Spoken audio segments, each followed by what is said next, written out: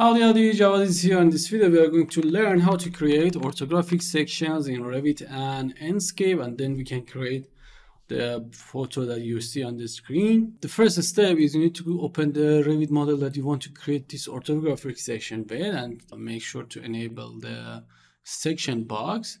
And then in the plan, for example, let me make this bigger. This is the whole building that I want to create my section. And then in plan or in 3D, specify the place that you want to create the both section from the reverse side and from the side that you want. For example, I want to place this side, so I will place my section around here, and this is my first section. And you can see this is the section that we will have. And then we can go to the Enscape, and let's start Enscape. This is the Enscape window. You can turn off and hide anything that you don't want to see. And here, for example, if you don't want to see the ground, you can go to the Revit, go to the BG maybe, and turn off site and topography and toposolid, of course. Now we have the view. Let's go to the Enscape, change the view type from perspective to orthographic.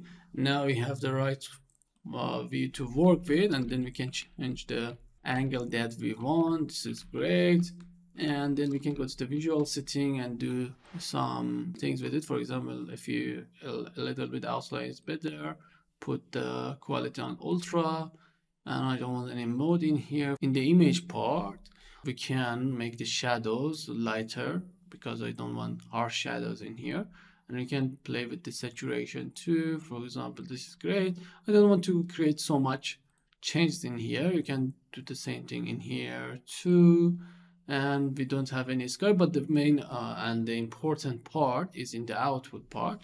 In the output part, you might have to make sure that you are exporting PNG, and you need to check the apply alpha channel to give you a PNG file. And we are set to go. Let's click on the screenshot in here. This is the image that we've created, and now let's create the second shot. Or let me just create another shot from this with another style, and we can create much better image. Let's go to the main part and put it on white, and make sure to bring the outline number a little bit higher. That's great. And now let's create another shot with this white mode. And then we can combine it in Canva or Photoshop. And now let's go back to the Revit, and in here let's select the section box, and let's reverse our section box. Let's bring this one out. It was better to pause the Enscape and then resume it again, because it will update it every time that you change the section box. Let me go to the Enscape tab, and let's pause it, and it's enough from this side. Let's bring it to here from the others. And now let's resume the Enscape, and let's see the result in Enscape again. We need to bring the section box a little bit forward because it's still in the building. Let me bring it forward. It's great from the front side, but it's not a great result in Enscape. So we have to bring this side a little bit upper to see the windows there too, to make it a little bit more realistic. Now I think it will be better. Let's go to the Enscape. Yes, it is much better. And let's create the second shells that we need in here. This is the white mode, and we will create another with the materials, and then we will move to Canva. Let's change the mode from the white to none, and let's create another. And we have to bring down the outline too, because we have brought it a little bit high. This is gonna be okay, and now that's great. Now let's zoom out a little bit, and now let's create another shot from this.